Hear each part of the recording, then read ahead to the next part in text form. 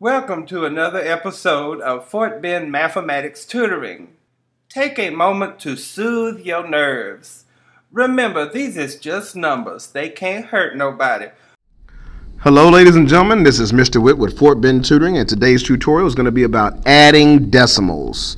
So in problem number 1, ladies and gentlemen, we have 426 and 25 hundredths plus 38 and 12 hundredths. One thing you should know anytime you're adding or subtracting decimals is that you must always line up the decimals, ladies and gentlemen. You'll only do that when you're adding and subtracting decimals, however, okay? So since my decimals are lined up, I'm going to go ahead and bring down my decimal, and then I'm going to add starting from the right to the left. Here I have 5 plus 2, which is 7. I have 2 plus 1, which is 3. Then I have 6 plus 8, that gives me 14. I'm going to carry my 1 here. I have 1 plus 2 is 3. 3 plus 3 is 6, and then I'll bring down that 4 because 4 plus 0 is just 4. And this gives me my result, 464 and 37 hundredths. All right, that's the answer. I'm going to put a red box around it, okay? And that's that. That's problem number 1, and here we have problem number 2. In problem number 2, we have 20 and 7 tenths plus 30 and 124 10,000ths. I always prefer to stack my numbers vertically when I'm adding my decimals, or if I'm subtracting them for that matter. So I'm not going to leave it in this form. Instead, I would rewrite the problem as 30 and 124 10,000ths plus 20 and 7 tenths. What I would advise you to do is to go ahead and put in some placeholders here where we don't have any value so that it will help you organize your numbers a bit better. Remember that since I have my decimals aligned, I'm going to go ahead and start by bringing that decimal down so I won't forget it. And we'll be adding the digits from right to left. So I have 4 plus 0, that gives me 4. 2 plus 0 is still 2. 1 plus 0 is 1. 0 plus 7 is 7. 0 plus 0 gives me 0. And finally, 3 plus 2 is 5. So that I end up with a result that is 50 and 7,124 10,000ths. And this is the answer to problem number 2. Once again, I have a red box coming. Here we go. Just like that. All right. So that was problem number 2. On to the next. In our next problem, we have 1 and 6 hundredths plus 9. Here you have a decimal showing in your first number, but you don't necessarily have the decimal showing in the latter. So what you should know is that anytime you have a whole number, or an integer for that matter, the decimal will always fall behind that last digit. Okay, so here in this 9, the decimal falls behind the 9. So if I were to set this up and putting the larger number first, which is an option by the way, you can go ahead and set it up as 9 with 2 placeholders here for your tenths and hundredths place, plus 1 and 6 hundredths. So I'm adding in the placeholders, those extra zeros there, those insignificant digits, so that I can organize the numbers there. So I can have something for every place value where I'm going to be adding. I'm going to bring down that decimal that is already aligned, and then 0 plus 6 is 6, 0 plus 0 is 0, and then finally 9 plus 1 is always 10. So my answer here is 10 and 6 hundredths, and that's the answer. All right, so that was problem number 3. Looking at problem number 4, we have 2 and 3 tenths plus 729 thousandths plus 23. Once again, I'll be rewriting these numbers vertically, making sure that the decimals are aligned. So I'm going to rewrite it as 23. I have 2 and 3 tenths, and I also have my 729 thousandths. All right.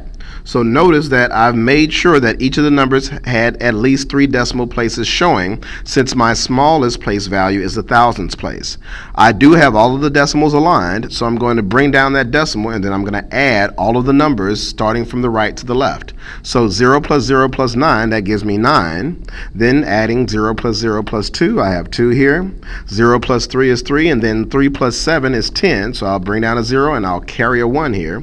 1 plus 3 is 4. 4 plus 2 is 6, 6 plus 0 is still 6, and then 2 plus 0 is just going to be 2. So my answer here is going to be 26 and 29 thousandths for problem number 4. All right, so we're just making sure that we write our numbers vertically and that we have our decimals showing. Then finally we add our numbers from right to left. All right, let's look at problem number 5. In problem number 5, you have the values 34 hundredths plus 3 and 5 tenths plus 127 thousandths plus 768 all being added together. I'm going to stack these numbers vertically by rewriting it as 768. I'm going to add 3 places behind the decimal because my smallest place value is the thousandths place. Then I'll be adding my 3 and 5 tenths. Then I'll be adding my 34 hundredths. Then I'll be adding my 127 thousandths. All right. So once I have everything set up, everything is aligned, so I'm going to go ahead and bring down my decimal and I'm going to add.